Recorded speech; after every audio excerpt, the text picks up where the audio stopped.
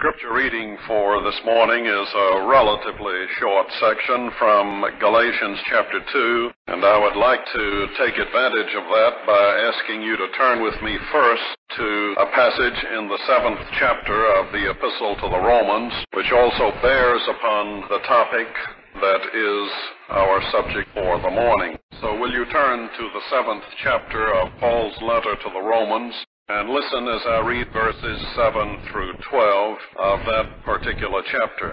Let me remind you that the apostle has stated in the 6th chapter that in Christ we have died to sin, and then in the 7th chapter, in the first 6 verses, he has pointed out that believers have died to the law.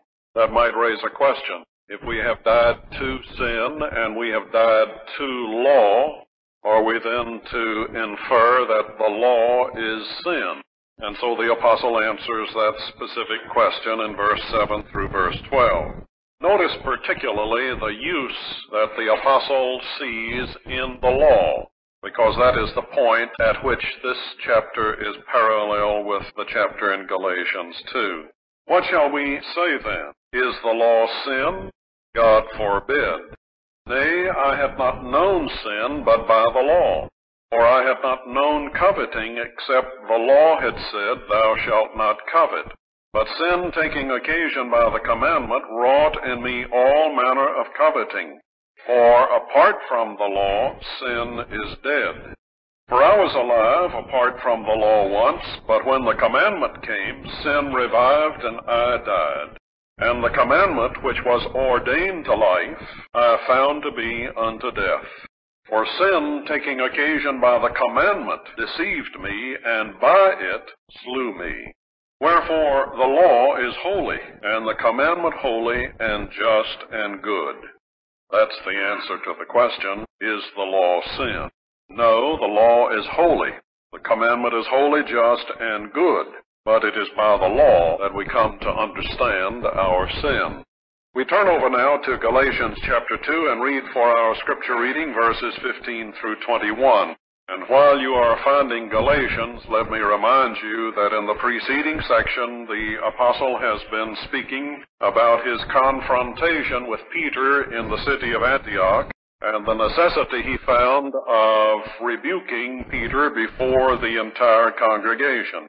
Many scholars of the Epistle to the Galatians believe that verses 15 through 21 are a continuation of the message that Paul preached to Peter before that congregation.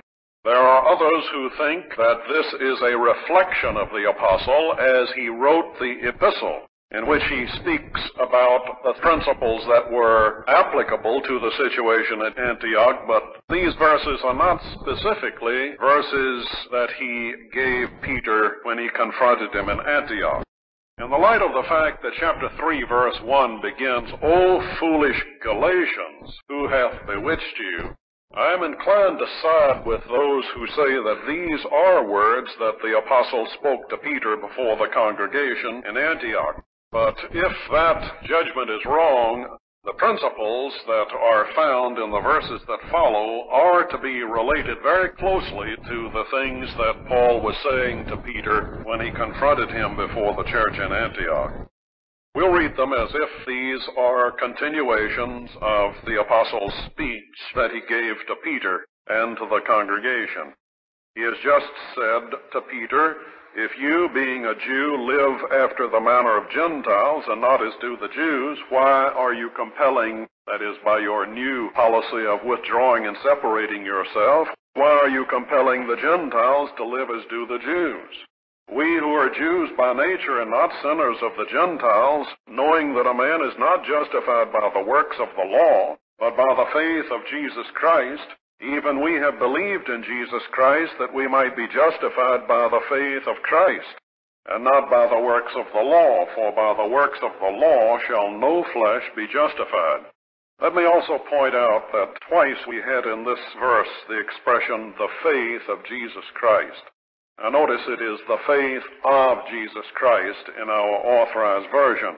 You might gain the impression from this that what Paul is saying is that we are justified by the faith that belongs to Christ, that is, by his faith.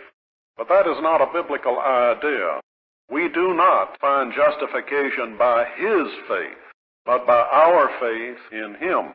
The Greek text probably is to be translated faith in Jesus Christ, both here and later on. So we'll read it then, that we might be justified by the faith in Christ. It is, for grammarians, an objective genitive.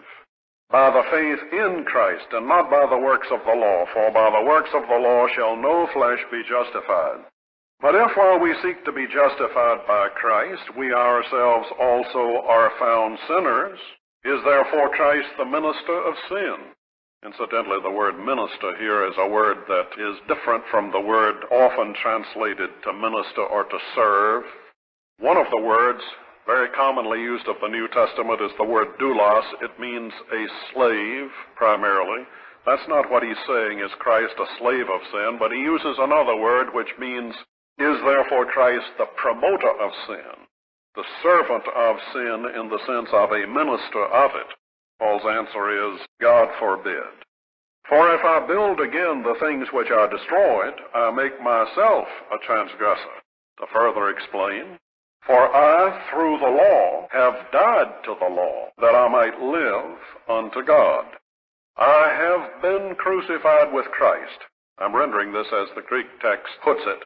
I have been crucified with Christ, and it is no longer I that live, but there lives in me Christ. And the life which I now live in the flesh, I live by the faith in, again just as above, an objective genitive, by the faith in the Son of God, who loved me and gave himself for me. I do not make void the grace of God, for if righteousness come by the law, then Christ is dead in vain. A very, very important sentiment expressed there in the 21st verse. May the Lord bless this reading of his word. Let's bow together in a moment of prayer. Father, we thank thee for the resurrection of our Lord and Savior Jesus Christ. We recognize its importance in the redemptive program which thou hast designed for the salvation of men. We thank thee for all that has led up to it and all that has flowed from the resurrection of Christ. And today, as we meet in this auditorium on this, the Lord's Day, we have the confidence from the Word of God that the Lord Jesus Christ is with us. We thank thee for that marvelous figure that he himself uses of himself as walking amidst the candlesticks of the local churches that name his name. We thank thee for the presence of the Lord. We thank thee for the ministry of the Lord to us. Oh, how we need it. We give thee thanks for the blood that was shed and for the evidence of its acceptance in the fact that he lives. We ask, Lord, thy blessing upon us this day and upon the whole church of Jesus Christ today. Wherever the risen Savior is lifted up, may the Holy Spirit accompany the message with conviction and conversion. We thank thee for the other blessings that are ours through Christ. We pray for the church, for its membership. We ask, Lord, especially for those who are suffering today on the day of the resurrection, comfort and encourage and strengthen and build up in the faith. We pray for our own assembly of believers here, for our elders and deacons, and we pray that thou wilt sustain them and give them wisdom and guidance as they give us direction in the things of the Lord. Bless the ministry that goes forth from the chapel. And, Lord, we commit it to thee with the confidence that thou art a sovereign and purpose-fulfilling Lord God in heaven. As we sing, as we listen to the word, may we have the sense of thy blessing in this meeting for Jesus' sake. Amen.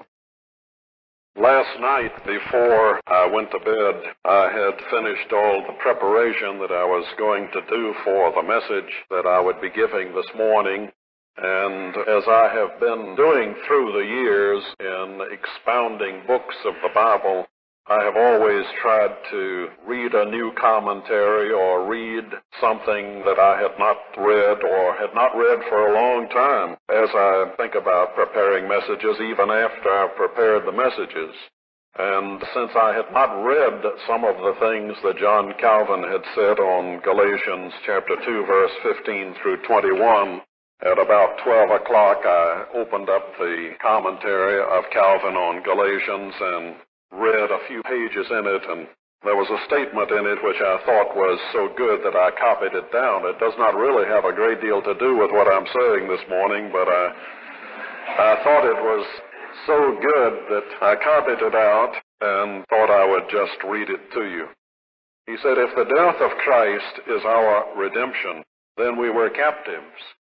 If it is payment, then we were debtors. If it is atonement, then we were guilty. If it is cleansing, we were unclean." All of these things are true. It is true that we were captives, we were debtors, we were guilty, we were unclean, but the death of Christ is our redemption. It is a payment made for us. It is therefore atonement, and from it we have cleansing. The subject for this morning is justification by faith alone. Luther called justification articulus stantis aut cadentis ecclesiae, that is, the article of a standing or falling church. For Luther, the church that preached, proclaimed, and stood for justification by faith was a church that would stand. A church that abandoned the doctrine of justification by faith was a church that was bound to fall. For him, it was just as simple as that. It is the article of a standing or falling church. That is not simply an ancient opinion. G.C. Berkouwer, one of the outstanding contemporary theologians, professor of dogmatics at the Free University of Amsterdam for many years, wrote in a book of his on faith and justification, "The confession of divine justification touches man's life at its heart, at the point of its relationship to God. It defines the preaching of the church, the existence and progress of the life of faith, the root of human security, and man's perspective of the future." And notice that Professor Berkouwer, and I think he's absolutely right, has said that the confession of divine justification touches man's life at its heart, at the point of its relationship to God. James Packer, an Anglican theologian, perhaps the leading British Anglican evangelical theologian, has said that the doctrine of justification by faith is like Atlas. It bears the whole world on its shoulders, the entire evangelical knowledge of God the Savior, the doctrines of election, of effectual calling, regeneration and repentance, of adoption, of prayer, of the church, the ministry, and the sacraments, are all to be interpreted and understood in the light of justification by faith, for this is how the Bible views them. Luther also said, he had lots of things to say about justification by faith. He said it was the principal article of all Christian doctrine. And then I like this statement because it really applies to our studies in the Epistle to the Galatians. Most necessary it is, therefore, that we should know this doctrine well, teach it unto others, and beat it into their heads continually. For as it is very tender, so it is soon hurt. Now you know what I'm doing. I'm trying to beat it into our heads continually, this doctrine of justification by faith. I say all of this about justification by faith because today, for the first time in our studies in Galatians, we come to the word justify in this epistle. Now, we're going to have a great deal to say about it, that is, Paul and this poor preacher of Paul. But this is the first time that we come to the word justify, and we notice it in the 16th verse of the 2nd chapter, knowing that a man is not justified by the works of the law. So this is the first appearance of the word justify in the epistle to the Galatians, and if Galatians is the first epistle that Paul wrote, as I'm inclined to believe that it is, It is the first occurrence of the word justify in the writings of Paul. You notice as you read through these verses that it is very frequent in this little section. 3 times it appears in the 16th verse. It again appears in the 17th verse, and in its noun form it appears also in the 21st verse, being translated there in my version by righteousness. It could be translated justification. For if justification come by the law, then Christ is dead in vain. The great confrontation has been described by the apostle. Paul the apostle, has confronted Peter, first among equals of the 12, and he has rebuked Peter before the entire congregation at Antioch because his actions in withdrawing from the Gentiles and eating only with the Jews have obscured the grace character of the gospel of Jesus Christ.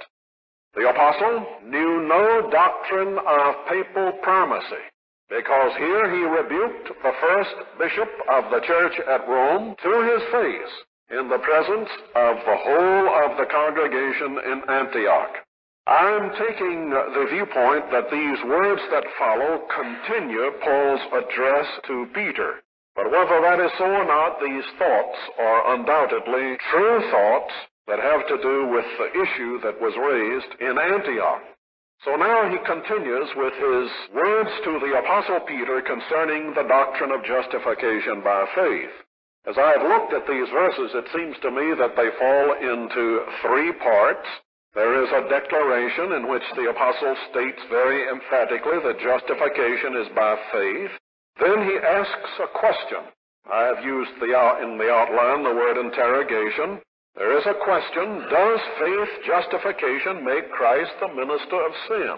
He answers an objection that would have been raised by Jewish believers and readers. And finally, in expounding the justification by faith, he turns to his own experience, and using that as the background, speaks about the Mosaic law in its relation to life, in its relation to the cross, in its relation to grace. So that's the ground that we want to cover in a few moments this morning. Job, a long time ago, asked a question in the 9th chapter of his book. He said, "I know it is so of a truth, but how should man be just with God?" Well, that question is a question the apostle answers very emphatically in the words that are before us. And the answer that the apostle would give to Job is simply this: a man may be just with God through faith in Jesus Christ. It would, I think, be good for us to think about one of the great creedal statements of justification against the background of these words of Paul.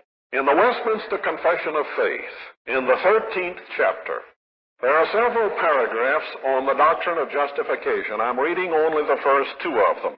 The confession says, and with this confession I agree, "Those whom God effectually calleth, he also freely justifieth." Notice the word freely. He freely justifieth, not by infusing righteousness into them, but by pardoning their sins and by accounting and accepting their persons as righteous, not for anything wrought in them or done by them, but for Christ's sake alone. Not by imputing faith itself, the act of believing, or any other evangelical obedience to them as their righteousness, but by imputing the obedience and satisfaction of Christ unto them, they receiving and resting on him and his righteousness by faith, which faith they have not of themselves, it is the gift of God. Then they continue, faith, thus receiving and resting on Christ and his righteousness, is the alone instrument of justification. Yet it is not alone in the person justified, but is ever accompanied with all other saving graces, and is no dead faith, but worketh by love. Now you can see from this that according to the authors of that great confession, justification is grounded not in what we do, but in the work that Christ did on the cross at Calvary. Our ultimate hope is simply Jesus Christ in his saving work. We do not rest in any way upon our merits. law works of any kind. We rest on what Christ has done for us. Furthermore, we do not rest in our faith, nor is our faith a product of our own activity. Our faith is the gift of God and is simply the instrument by which we receive that which Christ has done for us. So when it comes to the ultimate test of our trust, it is simply, we can express it in one word. Our ultimate trust is Christ, as the one who has died for our sins, as the one who has been raised in testimony to our justification. And our faith itself is the gift of God. Now, of course, this kind of faith and this kind of justifying grace produces good works in the believer, as the Confession of Faith has stated. This kind of justification is accompanied by good works, but the good works are the issue of the faith that saves, not the means by which we are saved. Well, the apostle is going to elucidate all aspects of this in the next chapter or two in the epistle to the Galatians. His proposition, as stated in chapter 2 and verse 16, is simply that justification is by Christ alone. He's the external cause of our justification.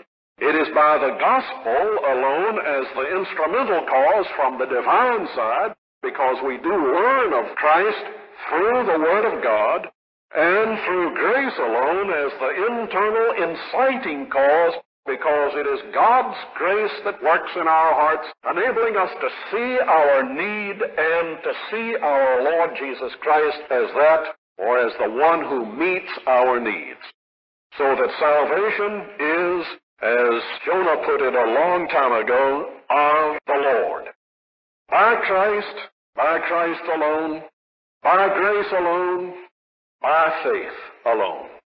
Now, looking at the text specifically, he says, we who are Jews by nature, Peter, remember he's speaking to Peter, we who are Jews by nature, Peter, incidentally, that word nature probably should be rendered by birth. We who are Jews by birth, Peter, and not sinners of the Gentiles. Now, when Paul speaks of the Gentiles as being sinners, he is speaking of the word in its ceremonial sense. He did not for one moment think that Jews were not sinners. But Gentiles did not have the law, for the law was given to the Jews. Because they did not have the law, they were much more inclined to fall into disobedience to the law. Not having, for example, the ceremonial laws, not knowing about the things you could eat and the things you could not eat, they were much more liable to violate the terms of the Mosaic law. And so that's the reason that the Jews often did not eat with them, because it was embarrassing. They would serve on the table things that the Jews could not eat, the Gentiles not knowing the prescriptions of the Mosaic law. That's the sense in which he uses the term sinners. We who are Jews by birth and not sinners of the Gentiles, knowing that a man is not justified by the works of the law. Here's our word then, to justify. Now, what does the word to justify mean? It has a number of different meanings in English. To justify means, in one sense, in one very common interpretation, to validate our own position in any controversy. To justify ourselves means to make excuses for ourselves, excuses that explain certain activities. In the Bible, to justify means simply to declare righteous. It does not mean to make righteous. When the Bible says that we are justified by faith in Jesus Christ, it does not mean that we are made righteous. It rather means that God has judicially, in a legal sense, pronounced a verdict of righteousness on our behalf. Now, that is done on the basis of the imputation of the merits of the Lord Jesus to us. So that on the basis of the imputation of the merits of our Lord Jesus accomplished in the shedding of his blood, on the basis of the reckoning of those merits to us, God declares that the believer in the Lord Jesus is justified. Condemnation is a legal term, and justification is the opposite of it. It is to be declared righteous. I'm going to ask you, if you will, to turn over to Romans chapter 2, and let me read 2 verses which I think will explain the point I'm making. We'll be talking about this again because it's that important, but it's good to have at least an introduction to it today. Romans chapter 2 and verse 13, the apostle is writing, and he states, "For not the hearers of the law are just before God, but the doers of the law shall be justified." Now notice that last clause, the doers of the law shall be justified. Well, now, if a man is a doer of the law, he is already righteous. Consequently, it cannot mean, but the doers of the law shall be made righteous or made just. If a man is a doer of the law, he is just by definition. So when he states that the doers of the law shall be justified, it is obvious that he means the doers of the law shall be pronounced righteous. They are doers of the law, they shall be pronounced righteous, not made righteous. Now, if there's any question about that, turn to the 4th verse of the 3rd chapter. The apostle states in Romans 3, verse 4, "God forbid, yea, let God be true, but every man a liar. As it is written, that thou, God, that thou mightest be justified in thy sayings." Now, how is it possible for God to be made just? God is just. So when we justify God, we declare him to be what he really is. So to be justified in Pauline language is a forensic term, a legal term, which refers to a pronouncement, a divine pronouncement, that the person who has received the benefits of the saving work of the Lord Jesus is a man righteous before God. To be justified, then, is to be declared righteous. This, incidentally, is the teaching of the Old Testament as well as the New. Turn to passages in the Old Testament, such as Deuteronomy chapter 25, verse 1. You will find the same use of the Old Testament verb tharach that you have for the New Testament verb dikaiao. So the expression to justify means to declare righteous. Now, of course, the person who has been declared righteous and given new life will inevitably produce works of righteousness. But the basis of his justification is not his good works. They are the issue of his justification. Now, in order that there may be no confusion about this question at all, Paul in verse 16 states 3 times that we are not justified by law works. Notice it. I'm going to read it again because he has stressed it, and I think it would be good for us to stress it too. Notice this. Knowing that a man is not justified by the works of the law. Incidentally, there are no articles in the Greek text at this point before the word works or the word law. So he is not talking simply about the Mosaic law, but about the legal principle. Now, we, of course, don't have any doubts about the fact that we are not justified by the Mosaic law. But it is the religion of the man in the street that he is justified by what he does before God. In other words, a system of merit through legal or through activity, through works. Paul excludes that too. His statement is very general. Knowing that a man is not justified by law works, but by the faith of Jesus Christ. Even we have believed in Jesus Christ that we might be justified by the faith of Christ, not by the works of the law. For by the works of the law shall no flesh be justified. 3 times over he has stated we are not justified by law works. I've wondered about that. Seems to be overdoing it. Worse than a preacher. A preacher keeps repeating himself. You have beautiful illustrations of that every Sunday, no doubt. The apostle repeats himself 3 times here. Why? Well, for just the reason that I was saying a minute ago and repeat again. It is the religion of the man of the street in every age. That a man is righteous before God on the basis of what he does. Now, in ancient times, in Israel, they began to think that a man could be justified by keeping the commandments of the Old Testament. Today, we think that we can be justified by joining a church, by praying through, by coming down front in a meeting, by raising our hands in a meeting, by being a philanthropist, by having culture, by having acceptable education, various types of things by which we justify ourselves. We think that we can stand before God on the basis of what we do. Now, that is one of the most amazing testimonies, one of the most astonishing testimonies to the darkness of the human heart that you can find in all of human history. To think of it, this great God in heaven that we are speaking about is an infinitely holy God. And we imagine, we creatures of His creation, fallen creatures at that, we imagine that in the midst of all of our sin and guilt and condemnation, all of our rebellion against Him, all of our weakness, all of our failure, we can present Him with a righteousness that is acceptable to His infinitely holy nature. Imagine it. Imagine it.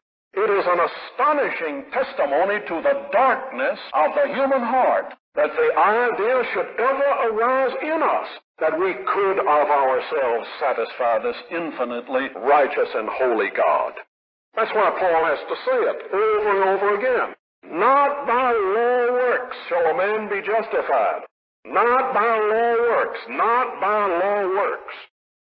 Now, Paul was a man who believed the Bible above everything else. For him, he argued a great deal, but when it came to proving something, it was a statement from Scripture that satisfied him, and fortunately his readers were of the same mind. The last clause of verse 16, it is not so easily seen in our English translations, is actually a statement derived from Psalm 143, verse 2, where Paul says, "For by the works of the law shall no flesh be justified." That little word for by the works of the law shall no flesh be justified, introduces the proof.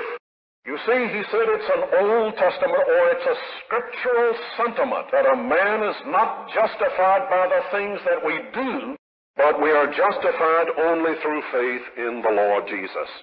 The Puritan used to say, justified means just as if I'd never sinned. That's not a bad definition if we understand what sin is. Sin includes not only acts of commission, but acts of omission. Occasionally you'll hear preachers say, justification is more than forgiveness, for forgiveness wipes out those things that are negative. It does not, however, give us a positive righteousness. Justification gives us a positive righteousness, which we may present for our acceptance before God. That sentiment, that statement is dependent upon a definition of sin which is incomplete, in my opinion. Sin is not simply the acts of commission which have offended a holy God. Sin also includes acts of omission which we should have done but did not do. In other words, sin is both negative in the sense that we do not do certain things we should do, and it is positive we do things that we ought not to have done. Now, if sin is not imputed to us, then the sins that we have done are not imputed to us, and the things that we ought to have done but did not do, the righteousness that covers them is imputed to us as well. So the effect is that we have a positive righteousness before God. Now, if you think of sin as simply, or forgiveness as simply being related to things that are negative, then justified, meaning just as if I'd never sinned, is unsatisfactory. You would have to say, justified means just as if I had never sinned and just as if I'd always done everything right. That is the meaning of justification, if that's what you mean by sin. But if you're like the Puritan who understood sin to include sins of omission as well as commission, it's all right to say justified means just as if I had never sinned. Because if I've never sinned, I have therefore given God the positive righteousness that His holy nature requires. William Cunningham used to say, the righteousness of God is the righteousness which His righteousness requires Him to require. And it is one of the beautiful facets of the gospel of Christ that having believed in the Lord Jesus Christ, there is given me by God through imputation a righteousness that is acceptable to Him. Is not that an amazing thing? that I, so blinded as to one time think that I could satisfy him by the things that I do, now have had my eyes illumined to see my condition as lost and undone, as having no hope. Now through the Lord Jesus Christ and faith in him, I see that by the grace of God there is conferred upon me a righteousness that is acceptable to God. And I stand before him justified, just as if I had never sinned, just as if I had always done everything right. What an amazing truth the gospel of the Lord Jesus Christ proclaims. Well, now, the apostle answers an objection. For a Jewish man would have an objection, and it's related to the situation in Antioch. The objection is, well, what about these clean and unclean things? And so the apostle says in verse 17, but if Peter and I, disregarding the law of clean and unclean meats, you could not eat pork, could not eat a hare. I once had to eat a rabbit. I never have wanted to eat a rabbit. It's one of the few disadvantages of being a preacher of the Lord Jesus Christ. You have to eat what is placed on the table. And a hare was placed on the table one time. Unfortunately, I took a bite of it before I knew what it was.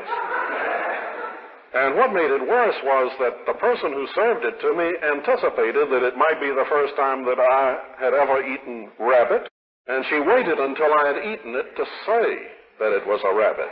She said, Dr. Johnson, do you know what you've just eaten? And I said, no, it tastes pretty good. She said, it's a rabbit. Well, I didn't enjoy the rest of the meal. This morning at breakfast after I had spoken here, several people at the table said, I don't understand how you have never eaten rabbit. We have eaten rabbit. And one person spoke up and said, rabbit is very good. The only thing you have to watch for are the BB shells. Well, I didn't know anything about this. But anyway, Peter is talking about clean and unclean meats, and he says, Paul is, and he says, if Peter and I, disregarding the law of clean and unclean meats, are violators of the law, sinners in that sense, by seeking justification in Christ, is then Christ the promoter of sin? In other words, we have turned from seeking salvation through observing the law. We have abandoned those legal prescriptions. Is Christ, therefore, the minister of sin? And he answers it, accepting the premises, but denying the conclusion, God forbid. May it not come to be. Perish the thought. And then the apostle explains. As a matter of fact, he says, if I build again the things which I destroyed, I make myself a transgressor. It is the person who goes back to the law, seeking to build up again those old prescriptions done away in Christ, who is the real violator of the law. And so Peter's vacillating conduct of going back to the Old Testament distinctions of meats in Antioch makes Peter a transgressor. Christ is not the promoter of sin. It is Peter who by his conduct is really the promoter of sin. To explain, the apostle comes to his own life as a background. He says in verse 19, for I, through the law, have died to the law that I might live unto God. I have used the law as it should be used. The law is designed to show us our sin. The Ten Commandments were never designed to give life. The Ten Commandments were designed to show us that we needed to be justified by faith. Let me illustrate. Let's suppose in our homes we have a glass of water.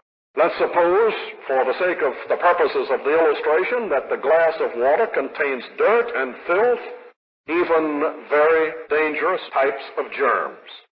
Let's suppose we let this glass of water rest for a number of weeks in our house. Now, looking at it, you might think that the water was very pure, because all of the impurities have fallen to the bottom of the glass. But if you take a spoon and stir it, you immediately see the filth and possibly even smell the stench of the germs. Now, was the spoon responsible for the stench and impurity of the glass by stirring the water? No, the stench and the impurity was already there. The spoon, for the sake of the illustration, might have been a sterile spoon. Was the spoon to blame? No, the spoon was not to blame. The blame rests upon the impurities of the water.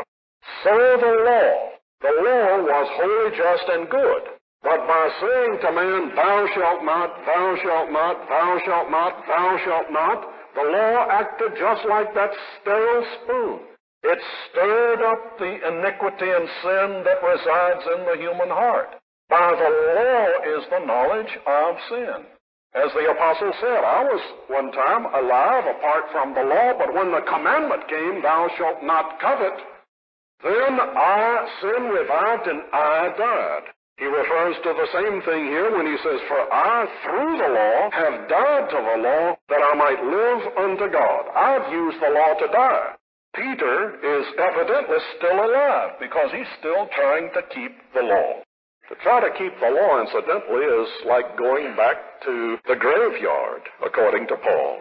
He moves on in verse 20 to explain further. He says, I have been crucified with Christ, and I no longer live, but Christ liveth in me.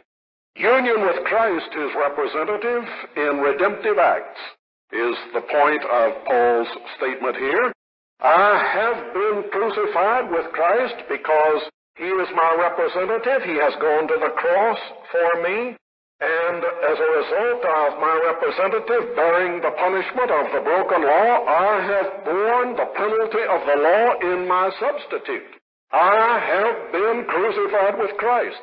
And I, that is the old I looked at as motivated and dominated by sin, I no longer live, but Christ liveth in me. There is a radical change of direction in my life.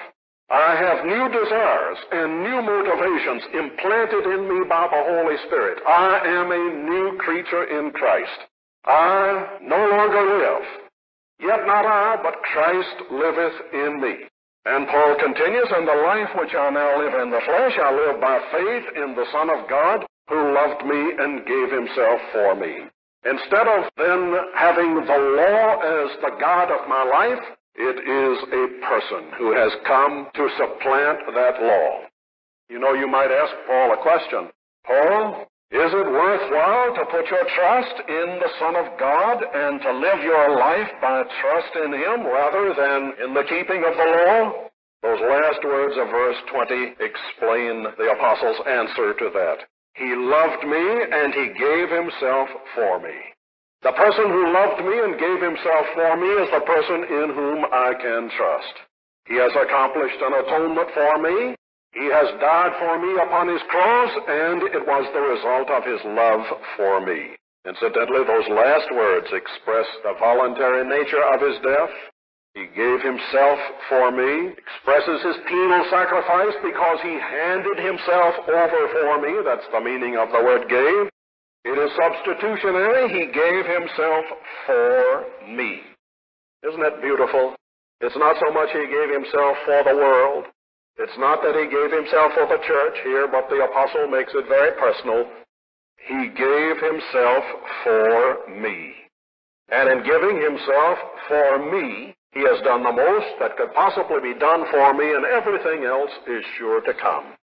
Now, a final objection might arise at this point. Paul, by your ignoring of the law, by your saying that you have died to the law, you are ignoring the grace of God's gift of the law for righteousness. God, in wonderful grace, gave us the law of Moses.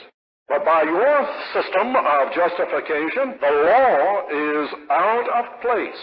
You have ignored the law for righteousness.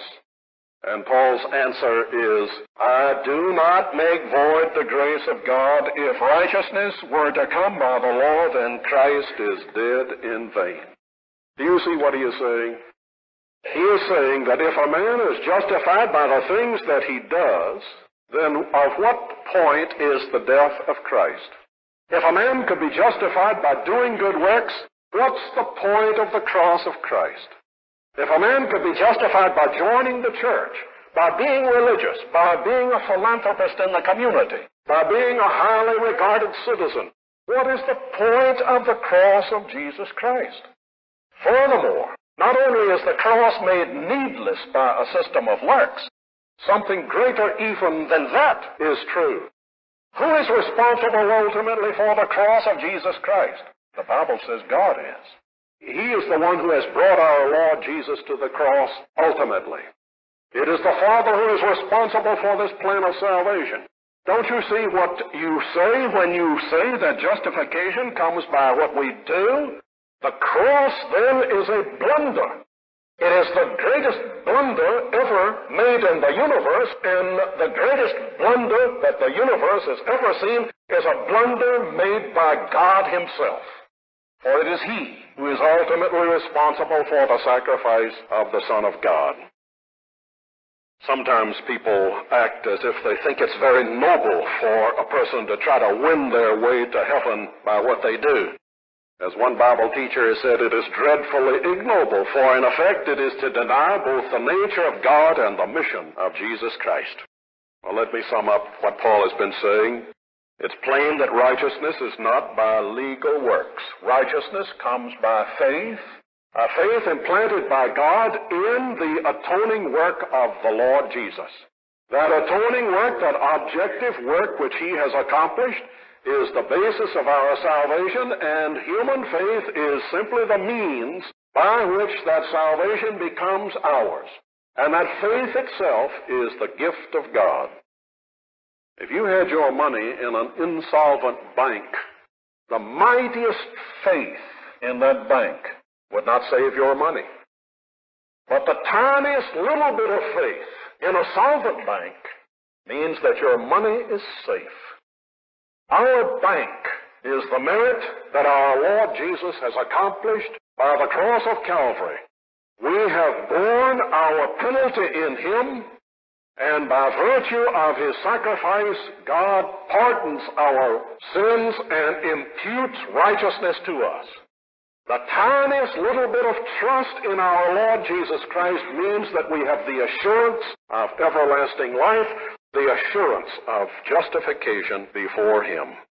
To refuse to cast off human confidence is to insult the grace of God and to defame the cross as a futile work. If you're here this morning and you have never believed in our Lord Jesus Christ, we remind you that the Scriptures say that all men are sinners and under divine condemnation. For you to seek to justify yourself before God is to present to this holy God, this infinitely holy God, the rags of your own personal sinful righteousness, which could never be accepted by him. It is furthermore to insult this God who gave his only begotten Son as the sin sacrifice. You insult his holiness, you insult his wisdom, you in effect rebel against the God of the universe. But if you know your sin, if you know your guilt, if the Holy Spirit has pierced your heart so that you see that you are utterly devastated in your sin and guilt, there is a remedy. It is the blood that was shed. And if you come to God through Christ and cling only to him and what he has done, you are safe now and forever, declared righteous through the blood of Christ. May God speak to your heart to that end. Let's stand for the benediction. Father, we are grateful to thee for the greatness of the Son of God. We praise thee for the work that was done, so necessary, so needful, so sufficient for our sin.